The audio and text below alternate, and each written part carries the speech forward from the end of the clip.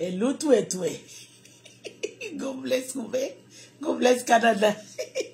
If the people bully you with me, bully them with it. Hello to it.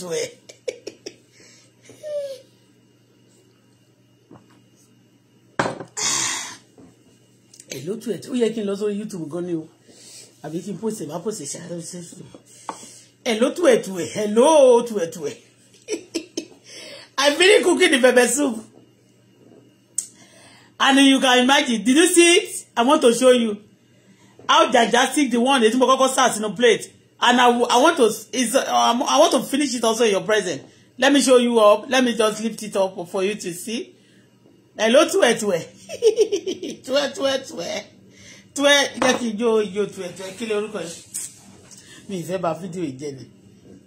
You see the pepper soup. You see that's the way a lot of people, I see a lot of people on Facebook, they bully you with with a lot of meat, a lot of crap, a lot of things like that. You see. Share this. They always bully. I finished this one.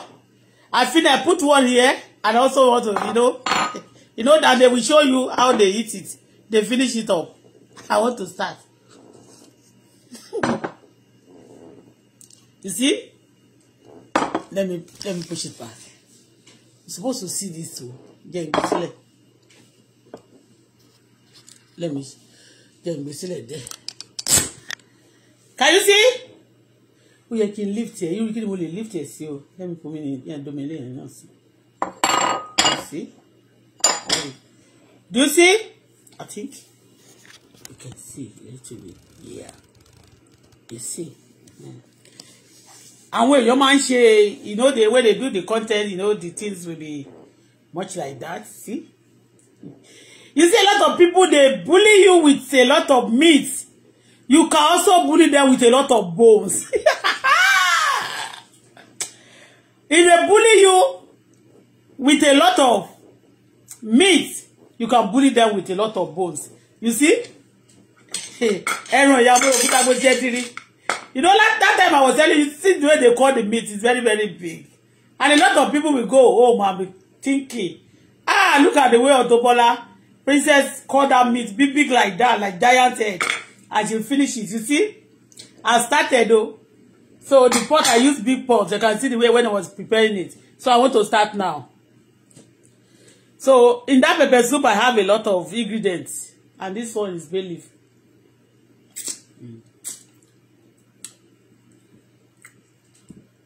As I'm eating this, I'll be praying for you. I'm praying for myself. Sir. Our economy will not crash in the name of Jesus Christ. You see? They call the meat big, you see? Gigantic meat. Alright? In the name of the Father, the Son, and the Holy Spirit. I start. See? If they bully you with meat, bully them with, you see? It's a content. Oh. Oh.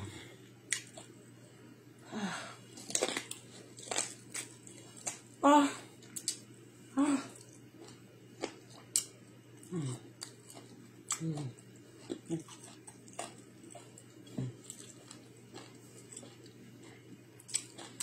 They do this in Germany.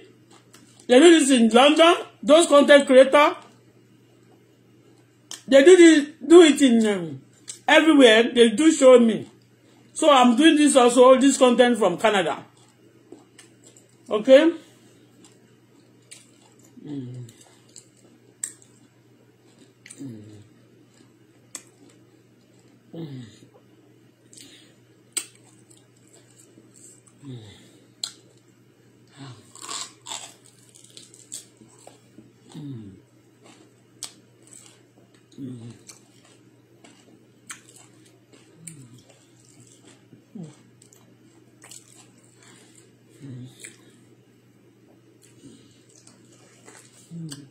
It's not meat, yo. It's a jamegu, oh. Amorogun dagbese, oni o. A lot of people also, they put something under and they put some meat on top of it and they will show it to you in the camera. But I just want to help you out so that don't be thinking. A lot of people believe you, eh? This bone, if I tell you how much I bought, I pay for it, you won't believe. My mommy actually told me that time. There is one king like that. It's my mommy that tell me the story. My mommy friend, they always gist, eh?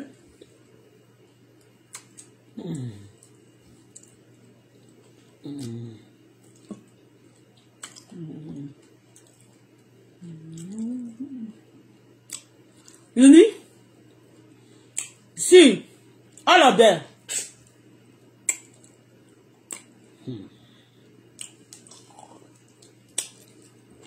There's one of the wife, the king, eh? He has many wives. And one of the wife, eh, is rich.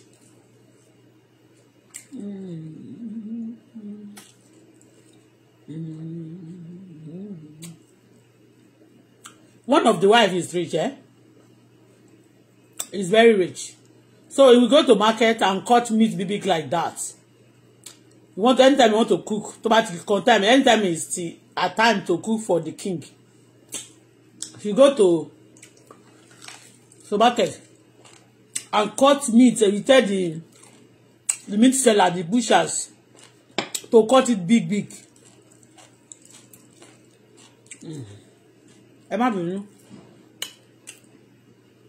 And then she will make sure she cook the soup.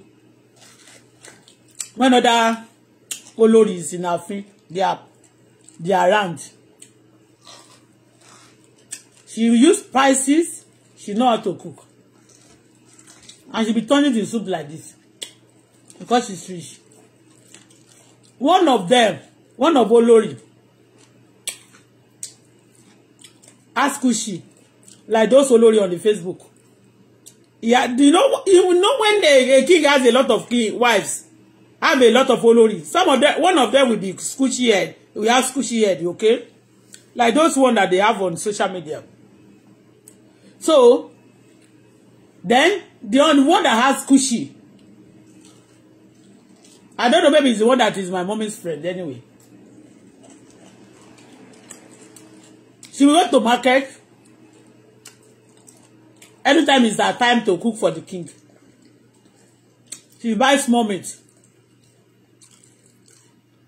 And then the remaining ones, she will buy ashamegu, biscuit bones.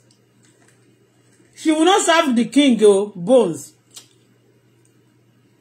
She will buy the meat and cut it normal size. Maybe if you want to serve king for 3, it will cut it like 6.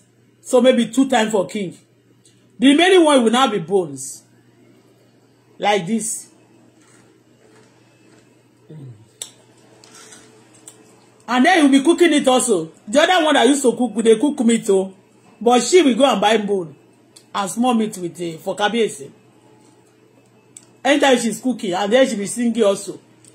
And she will put the bone down and then put the meat on top. Then they'll be turning it.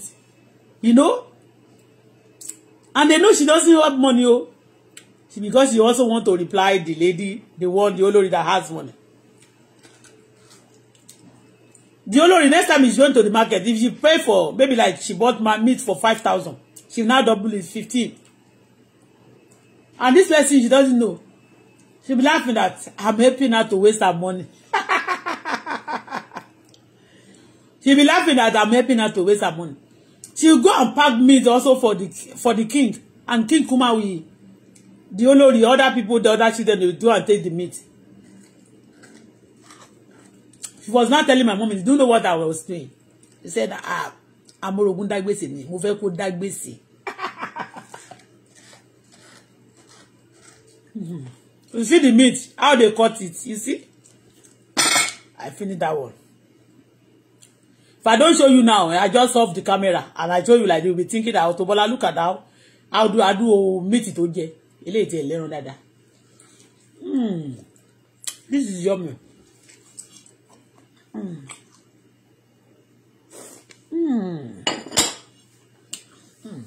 Sweet.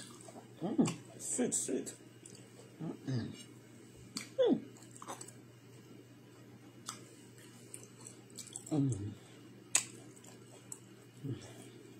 Look at the meat.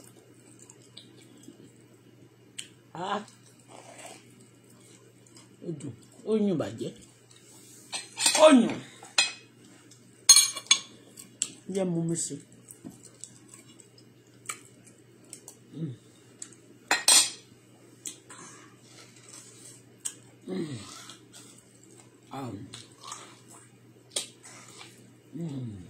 Ọdún.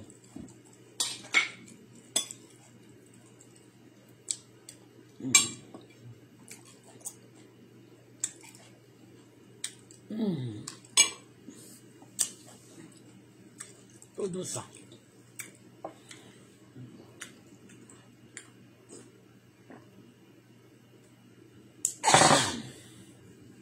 Every time. That's how that Olori used to do. Okay? They now give her Amorogun Dagbese. All her mates will be looking for money to prepare that kind of food. She usually use packaging for the soup. She makes sure there's a lot of epo.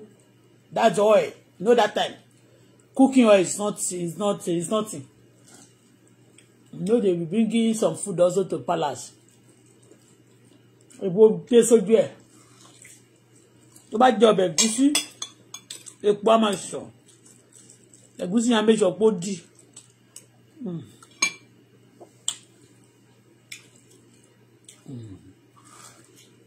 Wọ́n máa ń pè ní Amorogun Dagbese.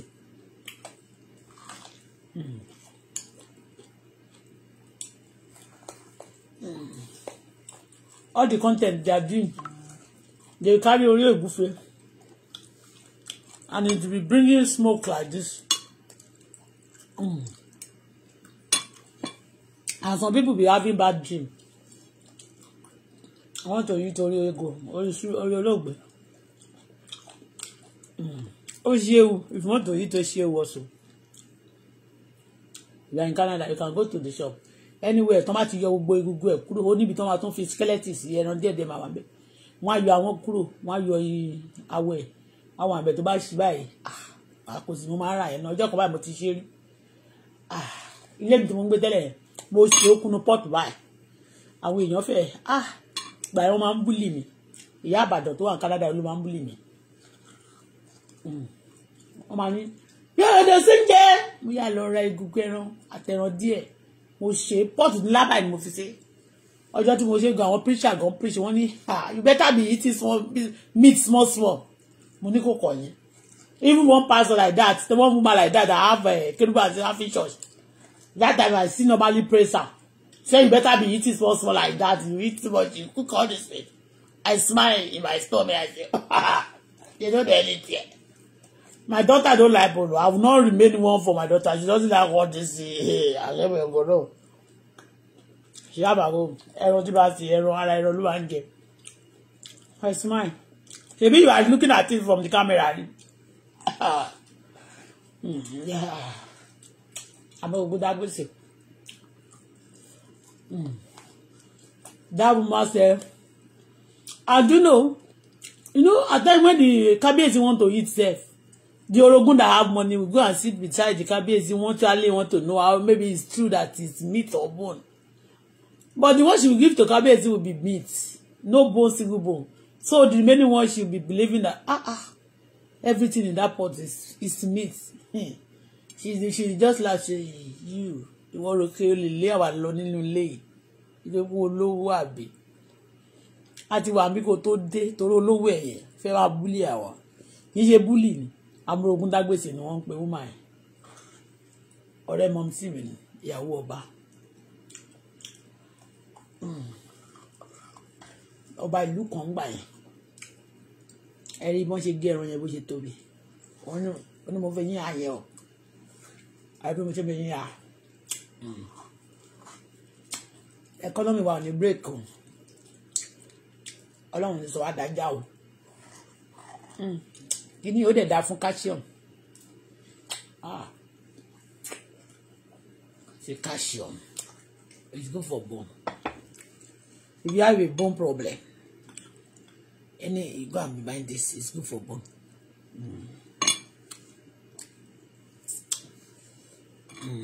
and that one you see the way they cut it you see the way they cut the meat original meat of this one can somebody one person finish this so they will put something on the camera and then you'll be sorry oh. The other day I went to take picture with oh God don't let me talk our life reality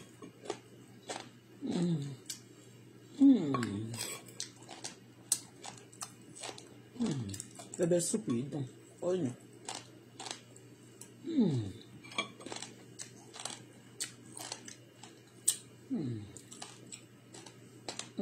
tí gbogbo wọn máa ń jẹun máa ṣe bíi pé bóyá àlùjọ ló ń bá wọn jẹun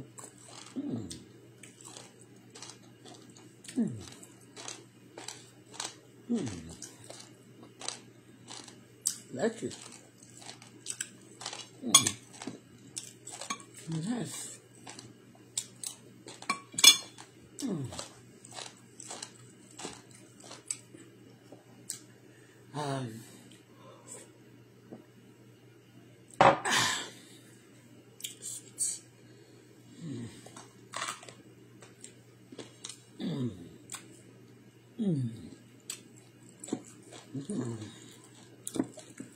gbọ́n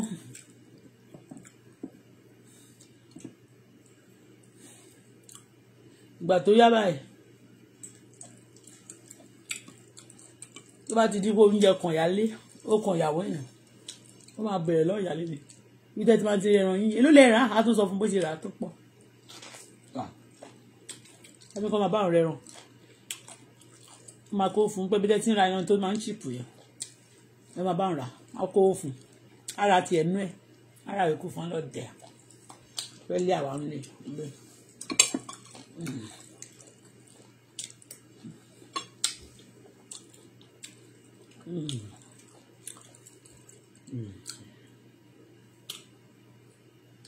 láìlọ́nà ẹran yìí máa fi wọ̀nyí sí let me show you I will show you now it's like egungun ẹran yìí gan ó máa ń wọ́n ju ara ẹran lọ egungun ẹran yìí ibi tó wọ́n dé because it's good for bone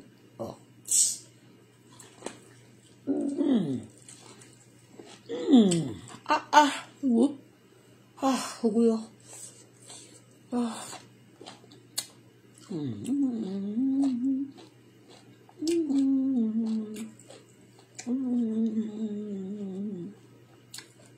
mo máa rí wọn tó máa ń jẹran bẹ́ẹ̀ wọ́n máa kó sínú plate àwọn content creator máa kó sínú ìsàlẹ̀ àti London America Canada ní àwọn America ò kì í ṣe wọn kì í ṣe ní Canada ń bẹ̀rẹ̀ mo bẹ̀rẹ̀ ẹ̀ nìyẹn o ẹ mọ̀ àwọn Canada sí tó bá jẹ́ gbà tí mo ṣe ń lọ bí iṣẹ́ tí wọ́n ti zak mi bó ṣe jẹrọ wọ́n lè bá fún mi iṣẹ́ mọ́jú kọ́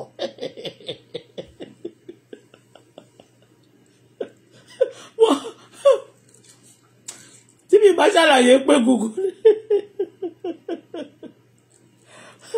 wọ́n lè bá fún mi iṣẹ́ mọ́jú kọ́.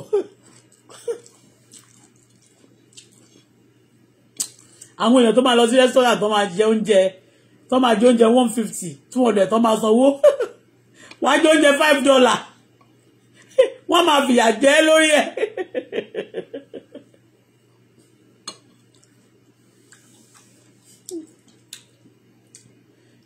tó bá yẹ pé mi ti sanwó lé mi débi kan sí tó bá rí mi báyìí lálọ́dún mi inú máa fojú mi rí léde Ọlọ́run gbà mí ó dàbí pé ṣé live public figure ni àbí live kíni live wo mo gbé gan torí wọ́n ṣe máa stock ayé mi káàkiri máa wo gbogbo nǹkan tí bá ṣe ó sún mi ò ríro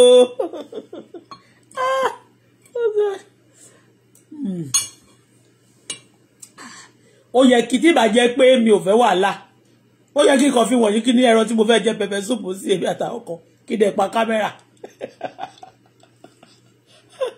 tí bá pa kámẹ́rà yẹn ó lè cause problem fún mi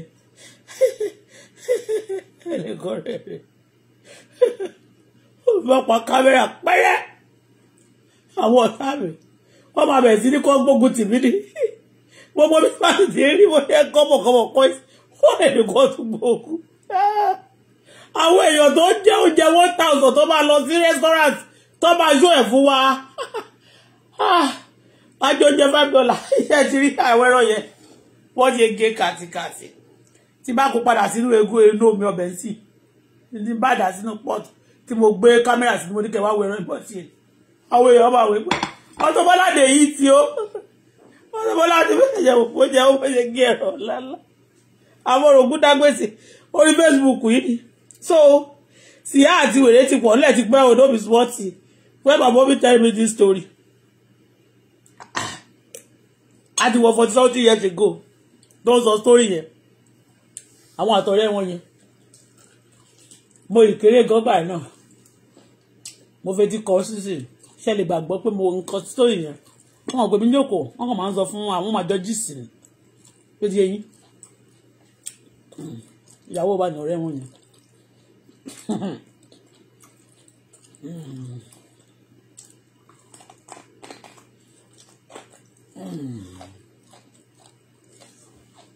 láìlọ́ mìíràn rẹ̀ dànù sẹ́mi tí gbèsè náà fi ní $4.99 múra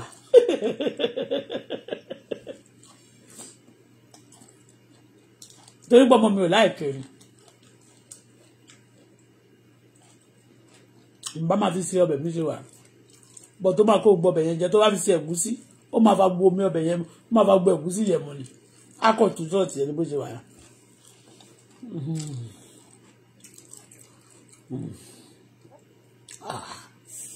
Ó dùn ọ́.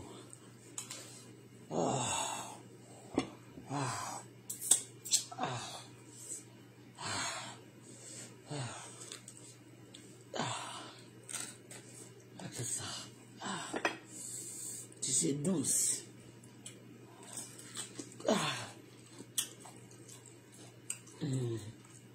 Ìjà tó bá ti ń jẹ irú ọmọ ọjọ́ kíní tó bá ṣàlàyé kò ní jẹ́ kí ọ̀rá láàánú tó bá dẹ̀ rà láàánú náà máa jẹ́ kí wọ́n tí wọ́n lè lọ háàkì gbogbo wọ́n lè lọ fi ẹ́mágò sí gbogbo àkáǹtì ẹ̀ òdìyẹ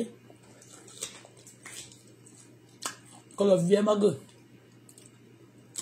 gbogbo àkáǹtì ẹ̀.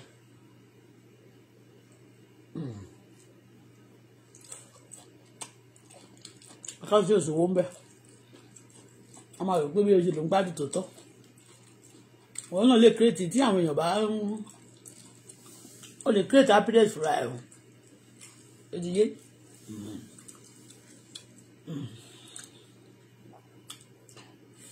Tó bá jẹ́ pé mo rẹ́ni tó máa lè ra pẹpẹ súpù gan bí mi ṣe gbogbo tó parí ẹ̀ sí tí bá fẹ́ tà mo lè ta lẹ́yà $20.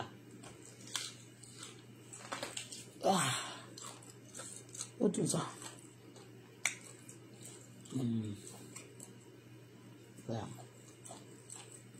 Etí gan.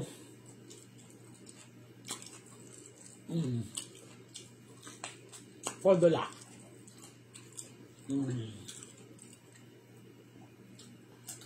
Ẹ má jẹ́ kí anybody sáré ẹ má jẹ́ kán jẹ́ kí ẹ sáré kú. Ẹ ti gbọ́ tẹ́lẹ̀ tí mo sọ yẹn àwọn òfin dágbèsè original this meat if all this bone if it's a meat máa fẹ́ tó dùn máa fẹ́ tó 200 dùn náà kò lè tó 200 á tó 120 bí ẹ̀rọ ṣe ti wọ́n sì á tó 120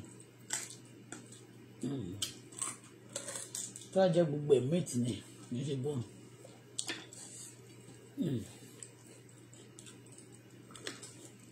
Ẹ bá mi rí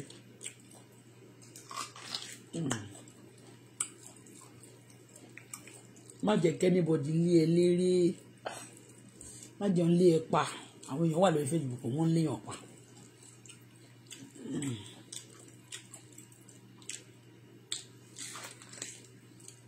ẹ̀rí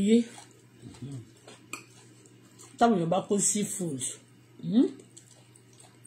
táwọn èèyàn bá jẹ seafood o lè jẹ snow food ẹ̀rí ìdọ̀tí kó sínú freezer tó ti pẹ́ o lè jẹ tó wear yourself má jẹ́ kí wọ́n fi búlì payé ẹ àbí.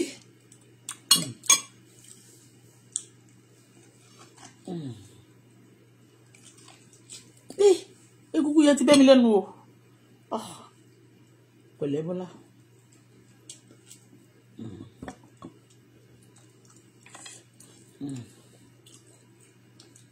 Ọlọ́run gbọ́ $4 $4.99 mo ra egungun ó dẹ̀ sì kù níbi ó sì kù nínú ṣó ìkó ó dàgbò kọ ẹ̀kọ́ níbẹ̀ yẹn $4.99.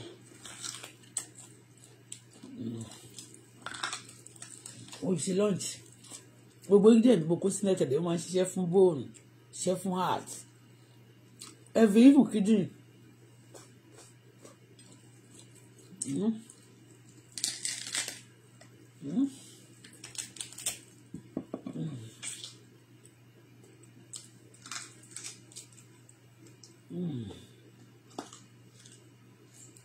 Arregan é comida de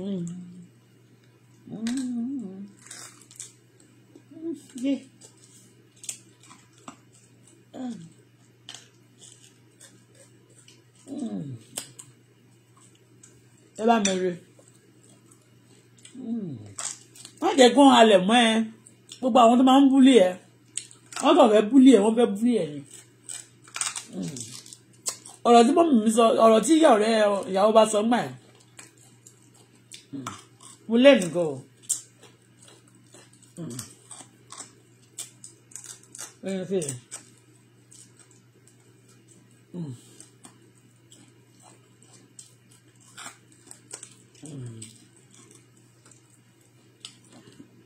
Ọlọ́run jọ o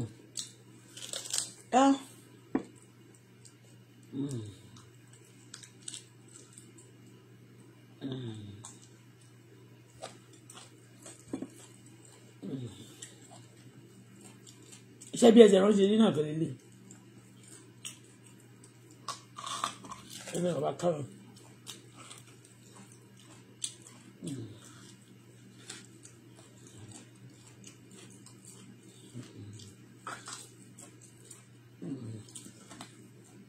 bully gang ẹ wá bá mi rè bully gang ẹ wá bá mi rè o.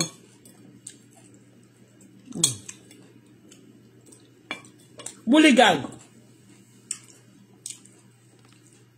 gang, come and meet you.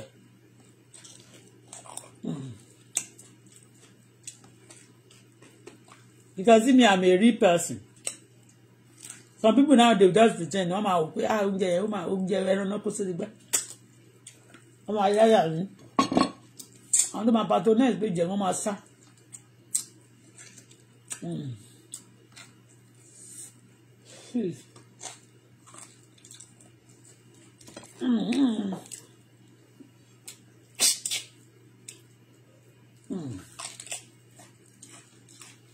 Ẹ ṣé gan ẹ kú ìtọ́jú mi mo mọ̀yá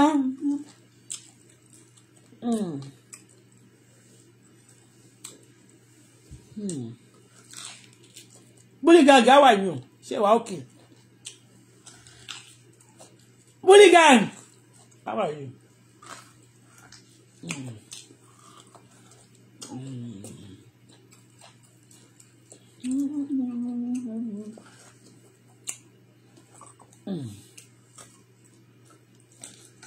Ẹ pẹ̀lẹ́ ẹ ǹlẹ́ ẹ pẹ̀lẹ́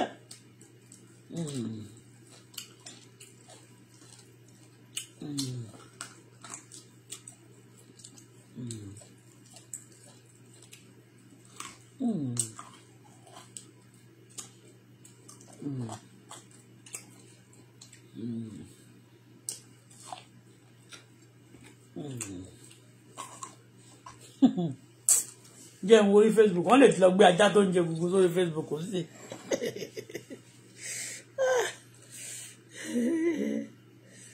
kind of you. Baby.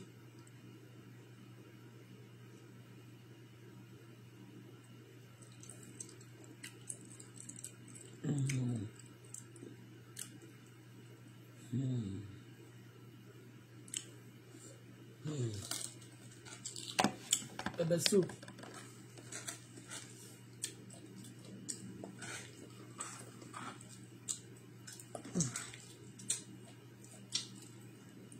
Woolly gang, how are you? How are you there?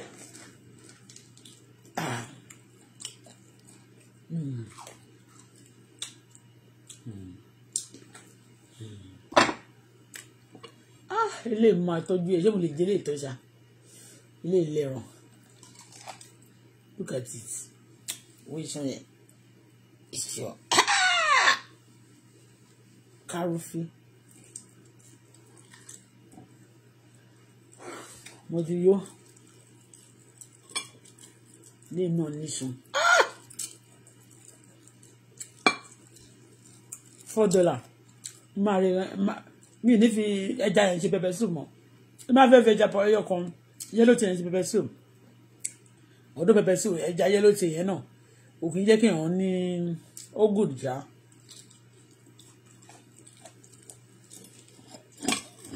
Fún mi ní tí ẹ̀rí èròjà tí mo fi sí sìn.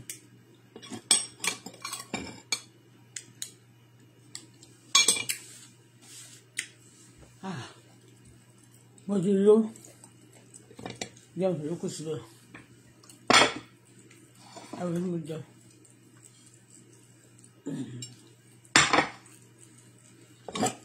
Jẹun kù. Jẹun mọ̀ mi sí. Ó lè jẹ oúnjẹ tí máa jẹ sùn lónìí ní ìbọn mo fẹ́ síbẹ̀. Mo síbẹ̀. Thank you.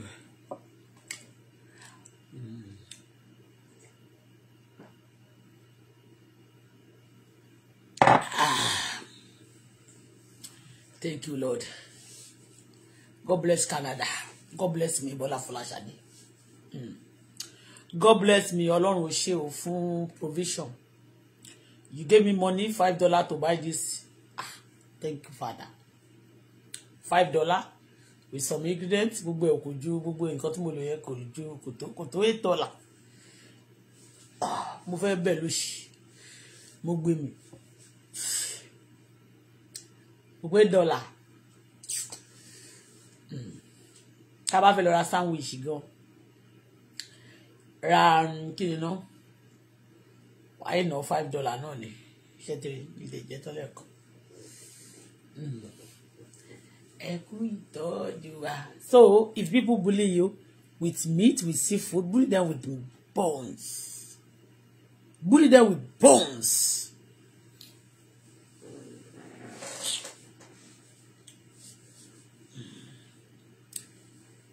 Tí bá ṣe díẹ̀ sí mi, máa lọ ṣe exercise. Máa lọ ṣe exercise. Pa pa pa pa pa pa pa pa pa pa pa. Níbo ni ta yín wà?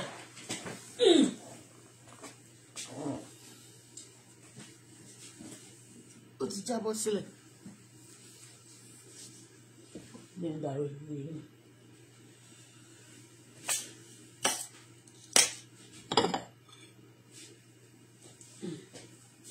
Mi jẹ́ tán o.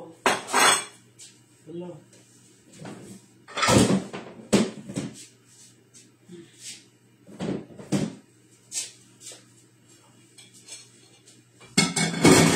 Wọ́n bá búlì ẹ pẹ̀lú ẹran fífò oríṣiríṣi nǹkan. Búlì dẹ̀ tó bá búlì ẹ pẹ̀lú ọkọ. Búlì dẹ̀ pẹ̀lú single net àbí kó jẹ́ lórí net tẹ̀lé. Kò sí nǹkan tí ò sí.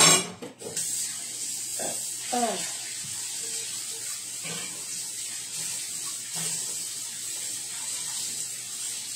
am coming. I want to wash this place. Wash my hands. I love sleepless babies. I don't want my house to be.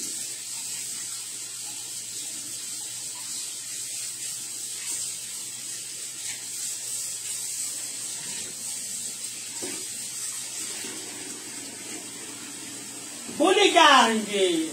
Ay, mama.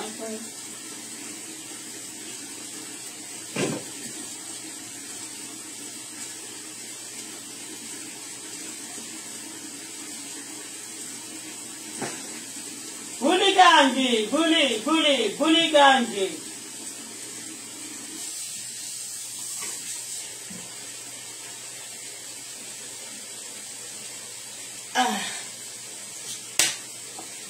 Auto aqui.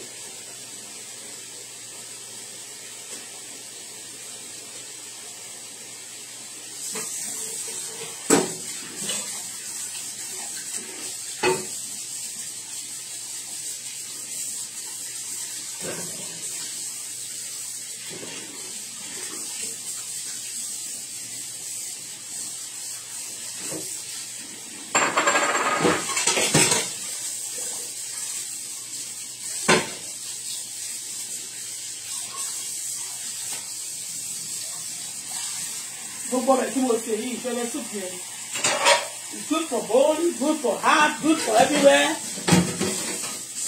You're not good. No, you just need to be very good.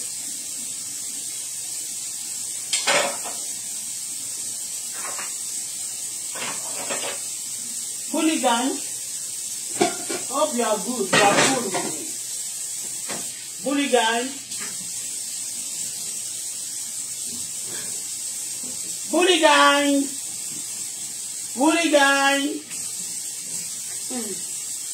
Nígbà yẹn náà wọ́n rìn mí tó bá ṣe oúnjẹ báyìí tó bá jẹ́ sí ẹ̀ lọ́rùn tó bá dà á fáwọn tó kù jẹ àmì bí ọ̀sẹ̀ yìí náà ó wà ní kéde wọ́n fọ̀wọ́n tó wọ́n ti jẹ́ tó wọ̀n ọ̀tún bá wọ̀n ló máa fọwọ́ sí wọn ní ìdíje bẹ́ẹ̀ fọwọ́ mi ṣá bọ̀bárà tàbí ṣe máa ṣe ń ṣe èyí ìdáwọ̀ láìpẹ̀láì òun ṣẹ̀ṣẹ̀ ìdílé ní àdúgbò ní owó mi ò gbọ́dọ̀.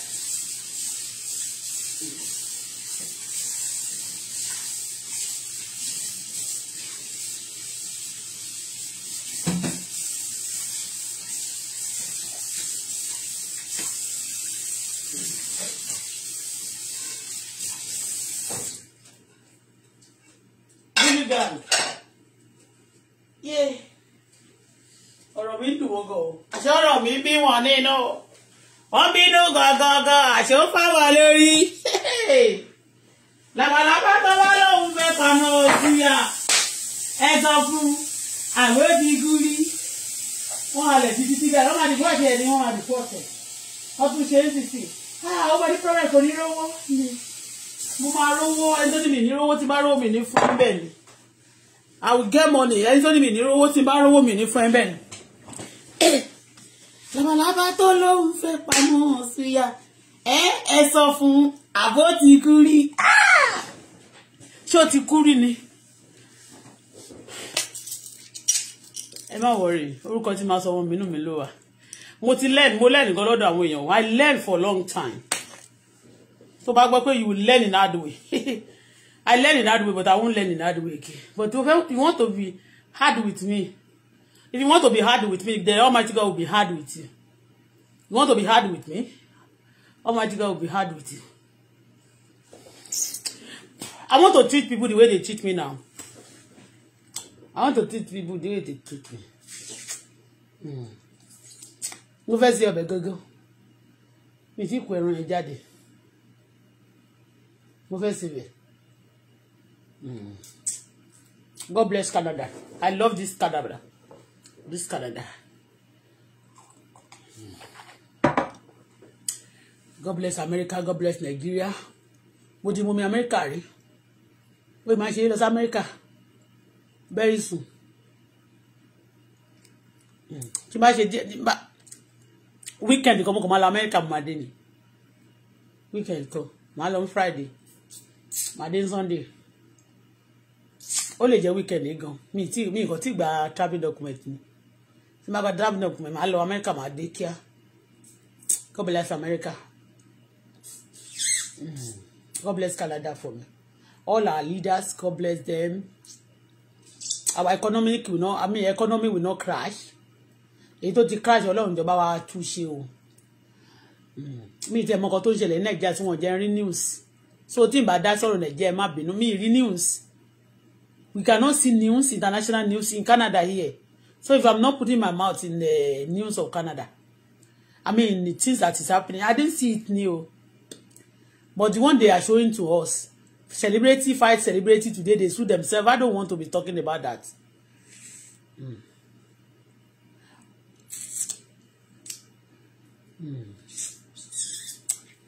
I remember my mommy anytime she went to buy ori eno she be the one that she like and that time she marry Baba Tosin they give Baba Tosin I'll be cooking I'll just be serving people they give me whatever little later and they will count the remaining one to count meat I use that to resemble my mom she can't meat. That's why when they count the meat, I'll go to the meat they counted so that we could eat him. I love eating game. I don't want to fool me again. The way they treat me now. If you are praying for me not to get money, now you no go get money. You bully gang. I don't live life. Wait, the time where I no get food, I live. The time I get food, I live. I get money, I live. Now the same life. So you just believe that you want to torture me and then I'll be. You want to. The Lord will torture you now. And what did I do to you? Am I the one that crashed your economy? Am I the one? Economy is not even crashed. Am I the one that spoiled Nigeria money? They say Nigeria money is 1,000. Am I the one? What did I do? And Nigeria is coming to life. It's coming to life by God's grace. We are free.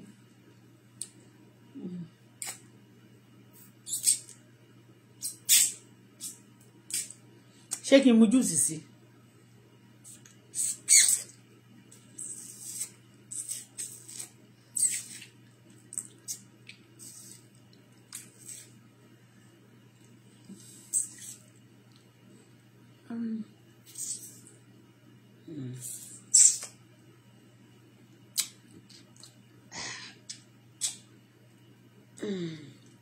Some people don't want to see you good thing. They know wọ́n bá ẹ ṣiṣẹ́ o, wọ́n bá ẹ jìyà o. When you are doing things good like this, kí wá rí irú Akíndélé nígbà àtijọ́ tí mo ti ń bá ṣe rí nígbà tán ló celebrate nǹkan gidi iṣẹ́ tó tán ló win ní billion. Ṣé mi romance ẹ? Kò ṣe pé mo tọrọ owó lọ́wọ́ ẹ but ṣé mi kí? Some people gbà tó mi ìbá jìyà nígbà tó ń jẹ náà, mi ìbá jẹ. Ìgbà tó disgrace ẹ̀ tán rán lọ sí ẹ̀wọ̀n ọjọ́ mélòó kan ní ìta gbangba, mi ìbá jẹ. Pàtí yẹ ẹ̀kú tí wọ́n kọ́kọ́ sílẹ̀ gbogbo nǹkan oríṣiríṣi àrùn ló ṣe mo bá jẹ́. So you don't know what people have passed through. Don't jealous them. I have suffered in this Canada. Bí mo ṣe sọ pé mo jẹ́ citizen Canada. Don't suffer. Don't jealous. Àwọn bàbá tó jẹ́ president, don't jealous them. Let people don't because of jealousy and destroy things because you are just jealousy people. And not this jealousy when there is no love. It will be spoiling things. Everything will be getting spoiled. Stop destroying things, Jerry. Act like Olowo. Look at the way I'm bone tiny, I'm picking my teeth.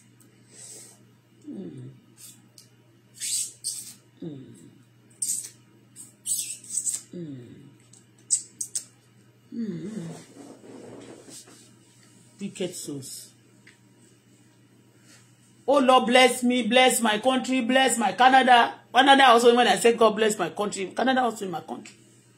Bless us, oh Lord, bless my Nigeria, bless our leader, give them wisdom, knowledge, and understanding. Create your fear into their heart, oh Lord. When they have your fear, Father, Lord, the country tí mo ti ṣe dáadáa fún Olúwa náà jẹ́ kí n jẹ́ dáadáa níbẹ̀ ní orúkọ Jésù. Èmi ò ní jẹ́ ìkorò, ẹni tó bá fẹ́ kí tèmi jẹ́ ìkorò tí wọ́n máa jẹ́ ìkorò. Tí lè ò bá sí mọ́lé Èkó, ilẹ̀ wà l'Ondo State, ilẹ̀ dẹ̀ wà l'Abuja, bí Abuja yìí ti wà ní tó jẹ́ capital tó, ilẹ̀ wà ńbẹ̀, Èkó gan, ilẹ̀ sì wà ńbẹ̀. Gbogbo ilẹ̀ Nàìjíríà, gbogbo ilẹ̀ ìpẹ́ náà ló ti tán. Èwo ló kàn mí? Ètò ara àti bẹ́ẹ̀ ṣá kò lè tán wọn ọ̀dẹ̀ lè kọ́lé sí so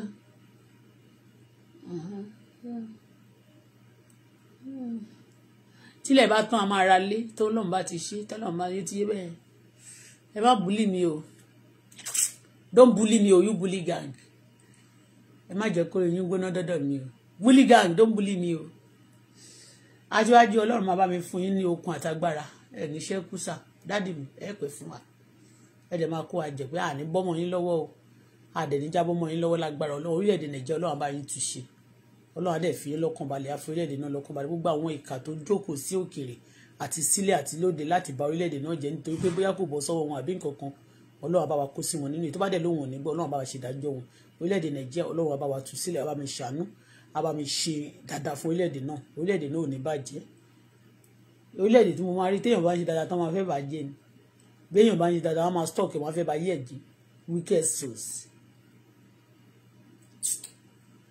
If you are wicked, you are looking at me, ojú ẹ máa fọ́ last. Ó di é, mo ti ẹ̀ gẹrun mi. Ṣé kí n ṣírun mi? Ó rè. Labalábá tó bá lóun fẹ́ paná síyà ẹ́. Jẹ́ n kó mọ̀ràn mi, jẹ́ n jíjẹ. Mi ì tiẹ̀ lọ́gọ̀. Mo yọ wíìgì ẹ̀. Where is the coat?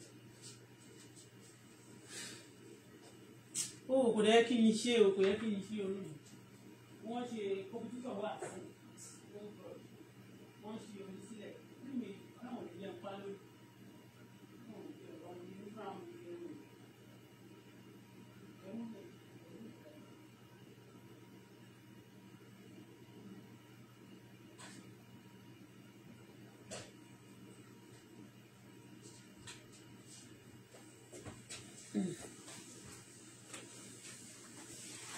Babalábá tó lóun fẹ́ paná síyà ẹ̀rọ mi sẹ́fẹ̀ àwọn ti kú rí ṣó ti kú rí I cut it myself mi fẹ́ máa kó mọ̀ ẹ́ lójoojúmọ́ I cut my hair myself you see my hair ẹlòmíì ní ẹ̀bùn irun funfun ṣá irun mi ti funfun náà ìkọ̀kan nínú ẹ̀ grey.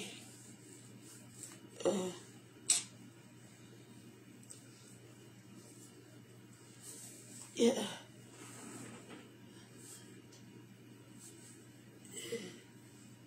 Babalábá tó bá lóun fẹ́ paná síyà ẹ bá mi sọ fún àbó ti gúrí ẹ ti ní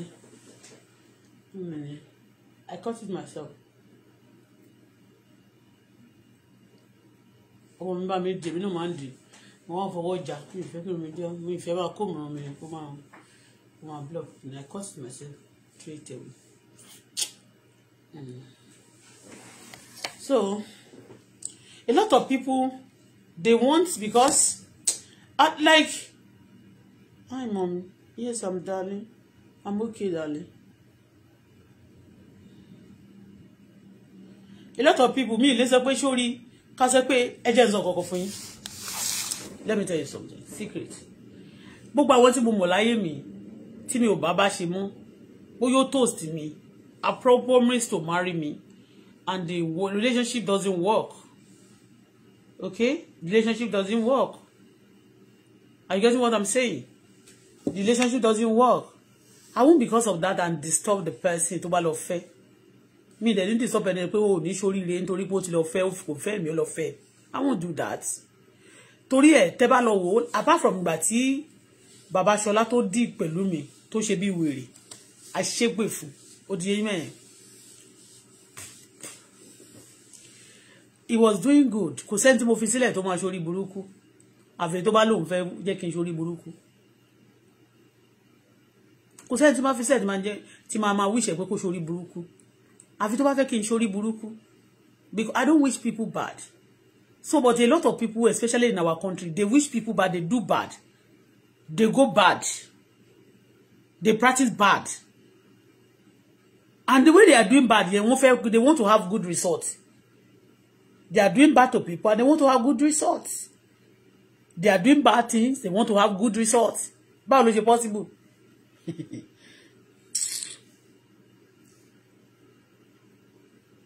I said to you, I'm saying it authoritatively.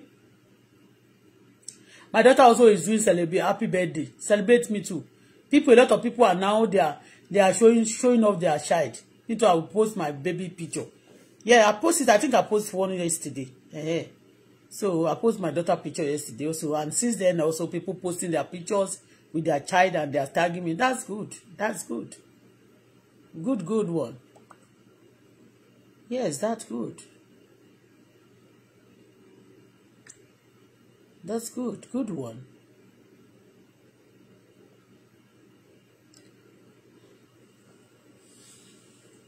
You are watching my video, but you don't put love and like. You show me you hate me.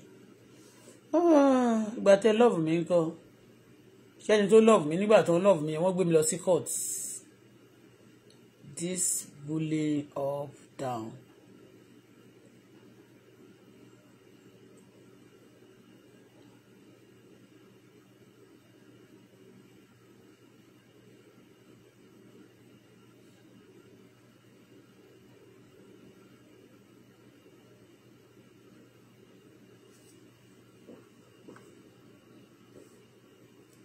If the people bully you with anything,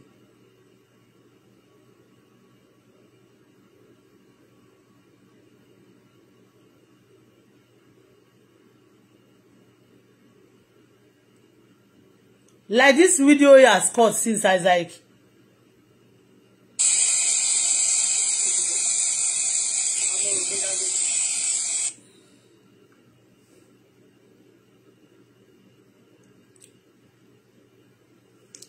àwọn èèyàn wo fídíò mi wọ́n fi 5 love sí wọ́n rò bóyá máa fún mi ní any headache. I'm not even bother. wọ́n máa pè mí mọ́mì yẹn kan what is your concern? mo bèrè mọ́mì yẹn lọ́wọ́ yẹn. You cannot control me. I tell you, you cannot control me any longer. You can't do evil to me and then controlling me. If you want to, somebody want to be in control of my life, it has to be somebody who love me, that I can trust with my life, not the person that bully me, that disturb my life, that treats me like who are you? There's somebody that treats me like who. Yeah, now when you know mama fẹ́ ká máa gbéjà ká máa pọ́nlé gẹ́gẹ́gẹ́gẹ́. Ẹ dákun ẹ tọrun tàánú mi o, I don't want to talk about something. Ẹ ṣe jàre gbogbo ẹ̀yin tẹ́ ṣe ń fi like ẹ kọ̀ọ̀kan sí. Ẹ ṣe ìyẹn ni mo fẹ́ jẹ ni. I'm going to do my things. You will treat me the way you treat me. Eléyìí náà wọ́n ti gbé sí ibà tipẹ́. Wọ́n tún ti sọ pé ibi báyìí náà sọ bó yọ ọkùnrin mi ò ṣe pẹlẹbẹ. Yẹ di ẹ̀ ṣí sókè náà.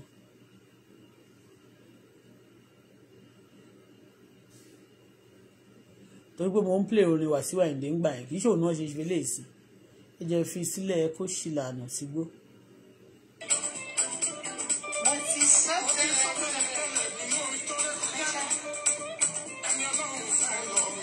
Ẹ má máa kọ ilé fún mi Wasiu ṣọ́rẹ́ o.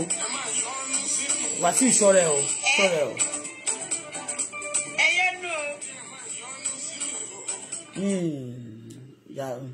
Yọ́nù sí ẹ bá wọn. Mi ì bẹ́ ìjà.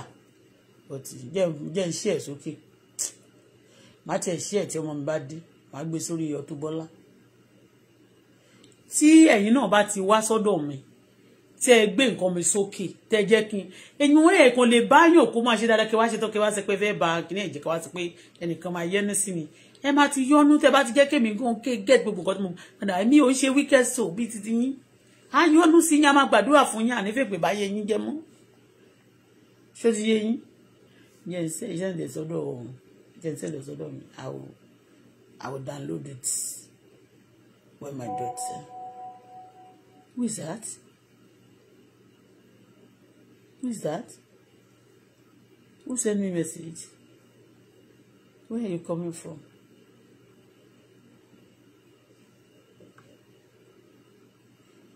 Bí mo yẹ sọ pé mo yọ́nú sí pàṣọ lẹ́ẹ̀kan yẹn wọ́n wá tẹ̀ sí bíbá pé Wàsíù ní kí n yọ́nú sí.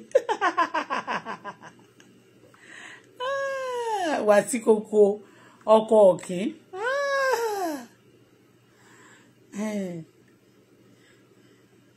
Now you know. Ṣé mo rí tó tún kọ bí o mọ̀ ṣe kọrin yẹn. Now you know. You go do that. Ẹ máa fara ní mẹ́ma rẹ̀ pé ẹ má fara ní mímọ́. I will be laughing. When somebody tell me èmi ò ní jáde lójú mi tó torí àwọn ìka. But the power of God, I got the power of God. Ẹ bá show mi káwọn èèyàn ní 20,000. Only 100,000 like. Àti ní rí àdẹ̀ tó máa ní ìjọ tí mo ní ìjọ sí suddenly ló ṣẹlẹ̀ so I don't want to believe that and create content in Benin. Then you see.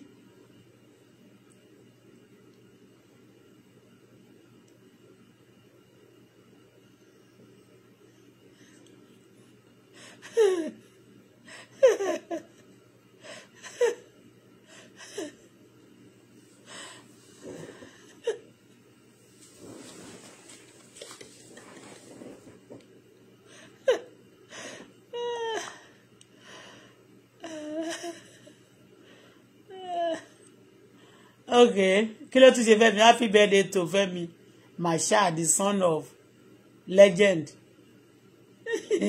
Ó ti rẹ̀ wọ́n gbé picture Wàsíù ìwọ ti ní stress.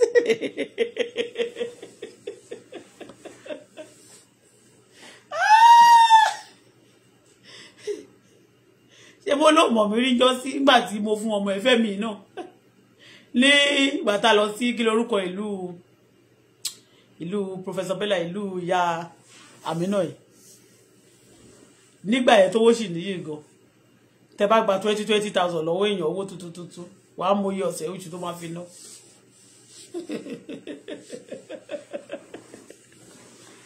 They try all their power. They try to reduce my page, I don't move. They try to block me from office, I don't move. There's nothing they have not done.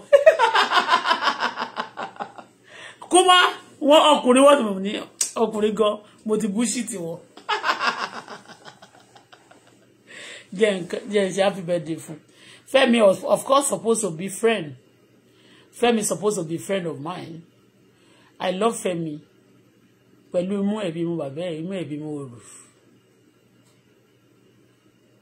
Àbúrò ṣe bọ́ fẹ́ ni mo ń polówó fún yẹn bíbá nígbà tí àwọn mani ẹni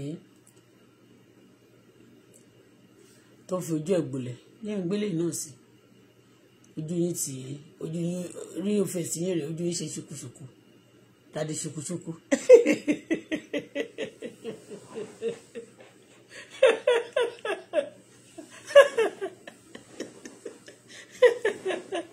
Let me say happy birthday to the innocent boy. What going? Alakuba to go back over.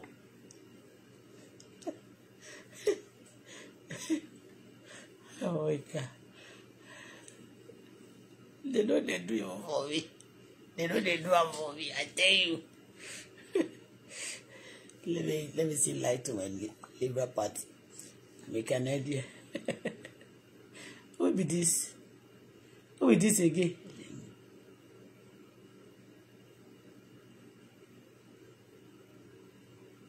Who is this? Ẹ tó bá fẹ́ bẹ̀ mí ẹ wá bẹ̀ mí.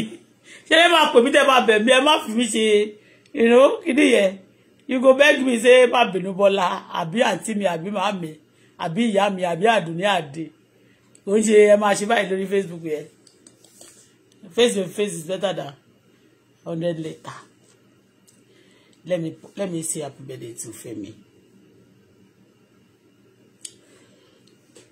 Is it ṣé tòótọ́ ni Fẹ́mi ń ṣe birthday torí ìjọ yẹn ṣé tòótọ́ ló ń ṣe birthday anyway jẹ́ ìwò bó dẹ̀ jẹ́ pé lọ́lẹ̀ pa náà ṣá ó fi ń bẹ̀ mí náà ní pé mo like Fẹ́mi happy birthday.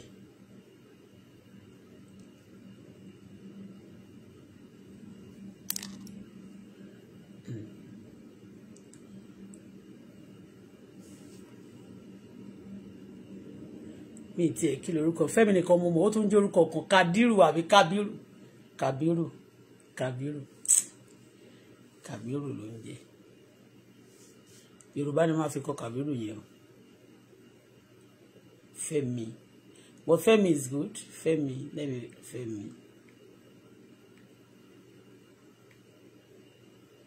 tẹ́lẹ̀tẹ́lẹ̀ yẹn tá a bá fẹ́ kọ happy birthday fún wọn àti ẹ̀mú oríkì wọn mú wọn àkọ́kọ́ mo kọ̀ọ̀kọ́ sí ni o torí mo ti ẹni tí mi bá ti pọ́n lè mi fẹ́ yáráǹkì lóhun á sí ọ̀nà oníkàlùkù ní rere tó ti yé happy birthday to you Fẹ́mi.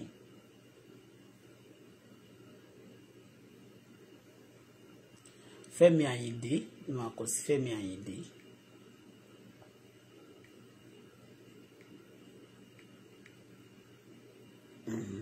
Masha. ṣé ń jẹ́ màṣá gan oríṣiríṣi oyè lẹ́ ń jẹ́ kí lorúkọ yín ná ta ló mọ orúkọ Wàsíù ta ló mọ Sunday bẹ́ẹ̀ ó gbàgbọ́ orúkọ Ọlọ́run gbọ́ kí lorúkọ Wàsíù ẹ̀dẹ́ mo ti gbàgbọ́ orúkọ Wàsíù ṣá kí lorúkọ máa yẹ o Wàsíù Ẹ̀yìndé Wàsíù Ẹ̀yìndé náà mo mọ̀ Wàsíù mo ó tì ó lóyún Ọlọ́run Bọ́lá èèyàn gbúdọ̀ ṣe é o mi ò rántí orúkọ wọn mọ́ ṣá yàtọ̀ sí Wàsíù yẹn káàyè Fẹ́mi Àyìndé Masha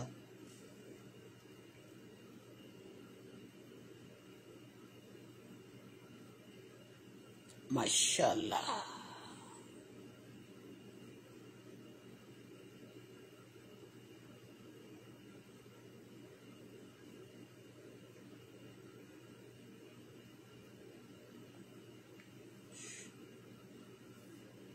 Mashallah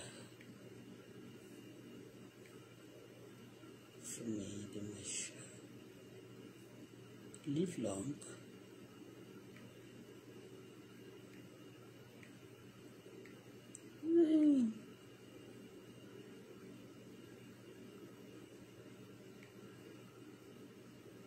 Taba, I don't want to add any sentiment to it. Happy birthday.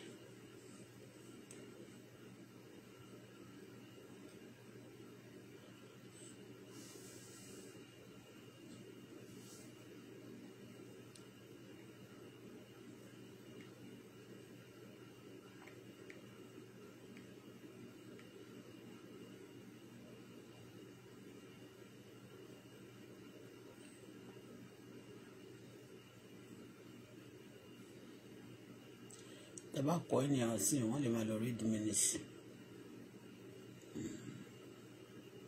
Don't read me to anything. Please speak on.